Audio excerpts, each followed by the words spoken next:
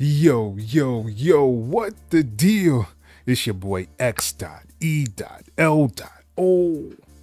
Welcome back to the channel. Thank you. Yes, you. Thank you for coming back. But if you are new here, do me a favor and like, subscribe, hit that bell notification so that'll let you know when I drop another video. Today, what I'm going to do is actually do some vocal recording, some hip hop vocal recording inside of Traction Waveform. That's right. So let's get into it. Let's see how we can actually record vocals inside of Traction. Let's go.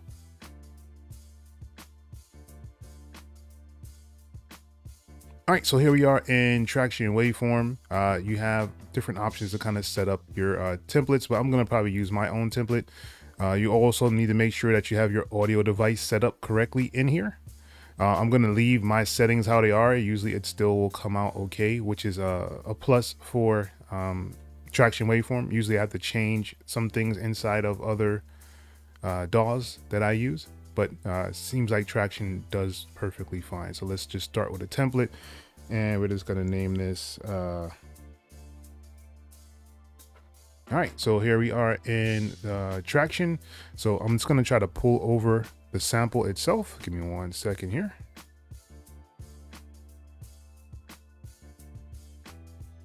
All right, so I was able to pull over the sample, and what's interesting about Traction Waveform is that it'll go toward whatever the beats per minute is if you don't change the settings for pulling it in. So this is what the sample is like now. It'll be sped up.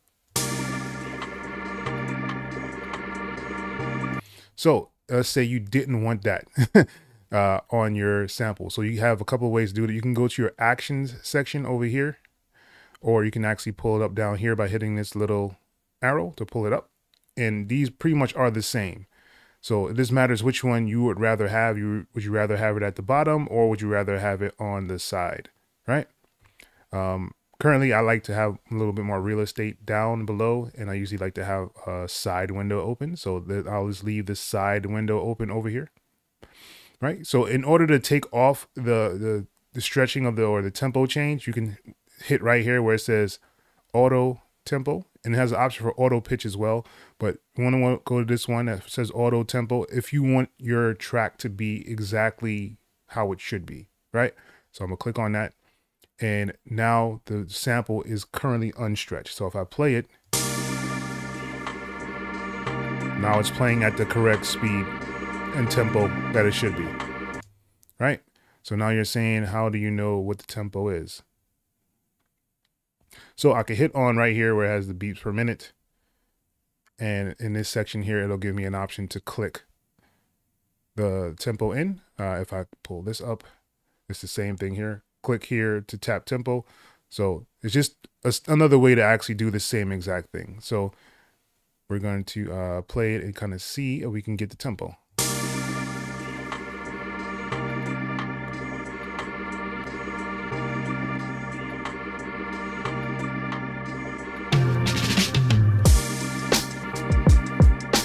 All right, so it looks like the tempo is around like 90 beats per minute.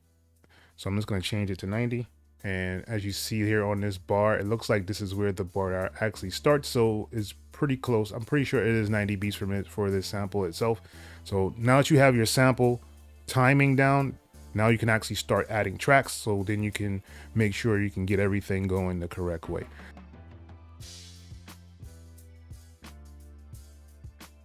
So usually what happens when you're doing recording inside of a DAW, if you get it from like YouTube or BeatStars or Airbit, usually they're super loud, right? So what I usually like to do is take it down a couple of dBs just to make sure that you're able to hear everything still loud, but it's not actually peaking to like a mastering kind of standard. Because right now, if I play this,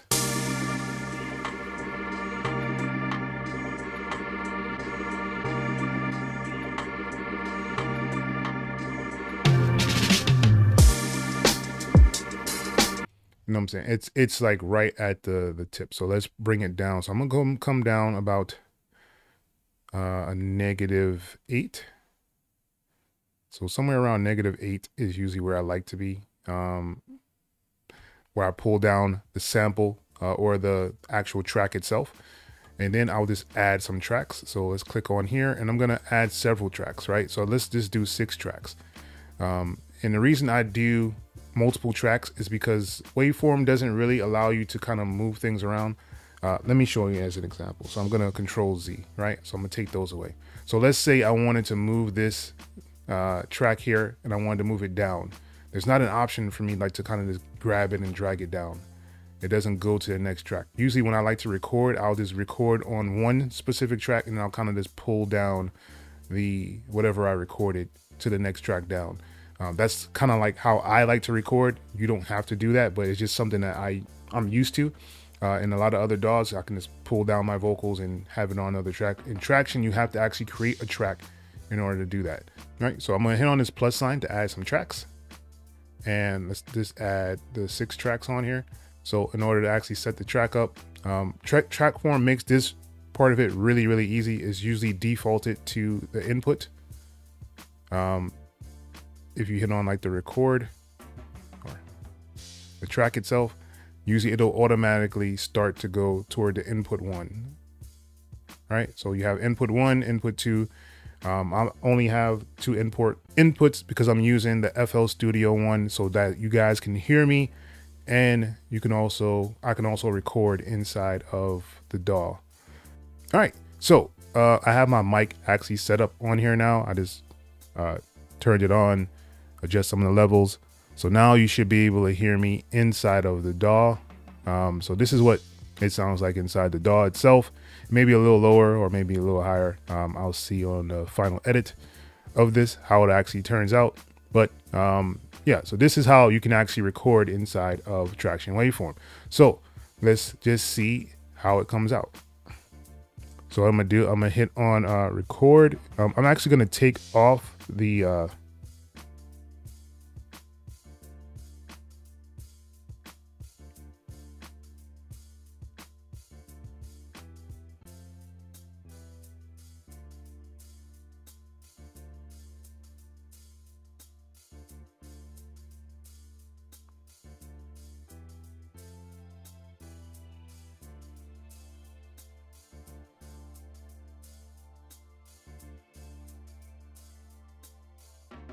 All right, so I'm about to just start the recording. I'm just gonna hit R on my keyboard to start recording.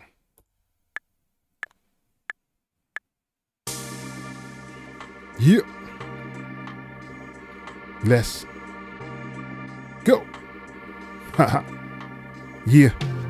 Now when I split splatter your chit chatter, I rip rappers, it don't matter. This fat bastard causes disasters. My sound waves like water flooding the streets. Now a cat from the hood will get a chance to eat. I break down the barriers just to get in the mix. Trying to hold the industry, lock it down like a pit with a fierce bite. I stab you in the neck with a knife. I'm like a psychopath killer when I get on the mic. All right, so that was the first recording itself. So usually what I like to do is just pull the track down to the next track. That is just something that I have inherently done over the past. It's just something that I do. So now I have this track here and I can rename it. I can rename it here.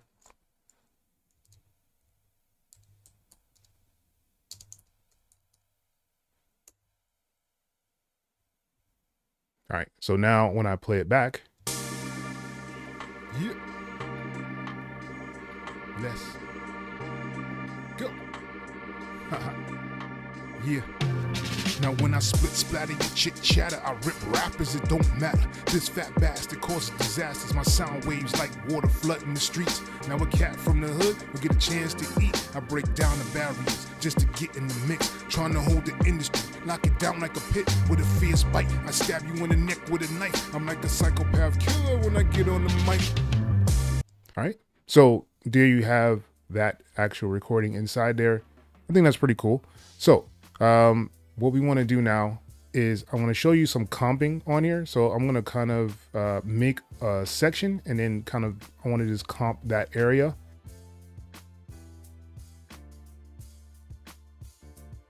So I'm going to grab the end point of the loop, right? And I'm going to grab the beginning of the loop. So let's say about there, right? So in this section here, I'm just gonna keep recording, and so that way it'll actually make a comping kind of lane, right? So I'm gonna turn on my loop, and the loop is enabled. Yeah. So now when I go, it's gonna just start over from the beginning, right? And let's record. Go. Yeah. Now when I split splatter your shit chatter, I rip rappers, it don't matter. This fat bastard causes disasters. My sound waves like water flooding the streets. Now a cat from the hood will get a chance to eat. I break down the barriers just to get in the mix. I'm trying to hold the industry, lock it down like a pit with a fierce bite. I stab you in the neck with a knife. I'm like the psychopath killer when I get on the mic. Yeah. Now when I split splatter your shit chatter, rappers don't matter. This fat bastard sound waves flooding the streets. Now a cat from the hood gets a chance to eat. I break down the barriers just to get in the mix. Trying to hold the industry, lock it down like a pit with a fierce bite. I stab you in the neck with a knife. I'm like a psychopath killer when I get on the mic. Yeah. Now when I split splatter your shit chatter, I rip rappers, it don't matter. This fat bastard causes disasters. My sound waves like water flooding the streets. Now a cat from the hood will get a chance to eat. I break down the barriers just to get in the mix. Trying to hold the industry, lock it down like a pit with a fierce bite. I stab you in the neck with a knife. I'm like the psychopath killer when I get on the mic. Yeah.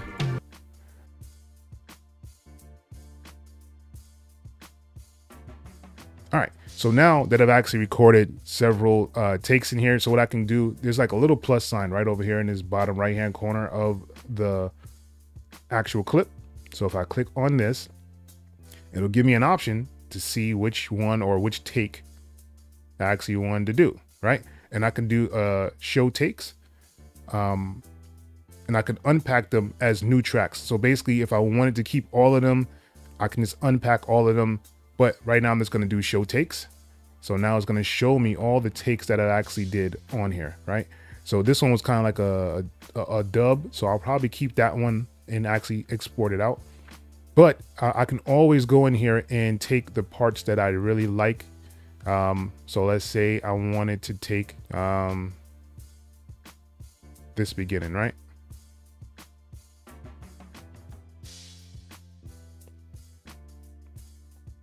And then I'll take this part, and it makes it really easy to kind of split all this up if you wanted to. So let's say I just did that, and then I take this part, right? And then let's go back down here and say I liked all that up to there. And then I can just kind of, you know, add whatever I want to. And let's go back down here. Right, and I'm going to finish it right here on this ending point. So now this track is going to play exactly what I edited on here. So I'm gonna mute this one here.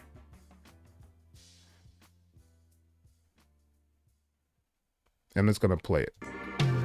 Now when I split splatter your chit chatter, I rip rappers, it don't matter. This fat bastard causes disasters. My sound waves like water flooding the streets. Now a cat from the hood gets a chance to eat. I break down the barriers just to get in the mix. Trying to hold the industry, knock it down like a pit with a fierce bite. And as you see, there's like a little thing here, so I can kind of stretch that out.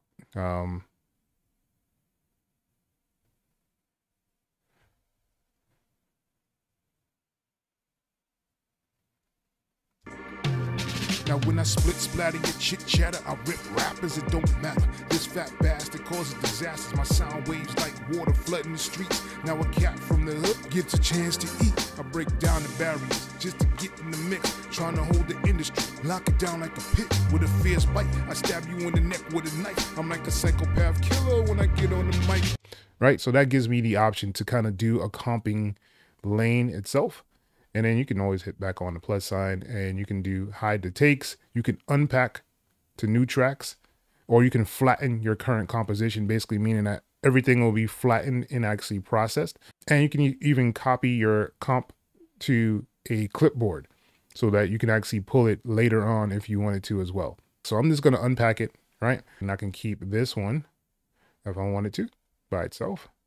and kind of just mute the other ones and just use that as an overdub for the one down here, and I can unmute that one. So now if I play it back. Yeah. Now when I split splatter, get chit chatter, I rip rappers, it don't matter. This fat bastard causes disasters. My sound waves like water flooding the streets. Now a cat from the hood gives a chance to eat. I break down the barriers just to get in the mix. So that makes it super, super easy to kind of just record vocals inside this DAW.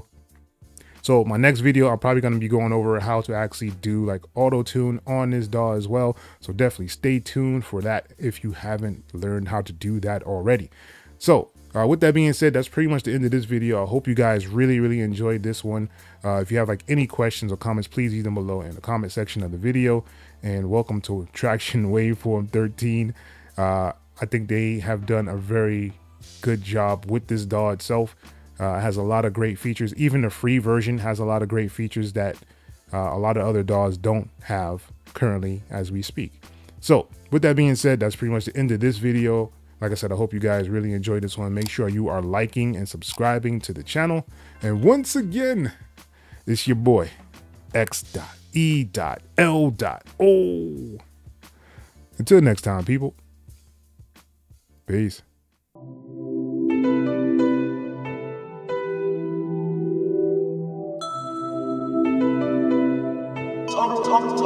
AutoRewind.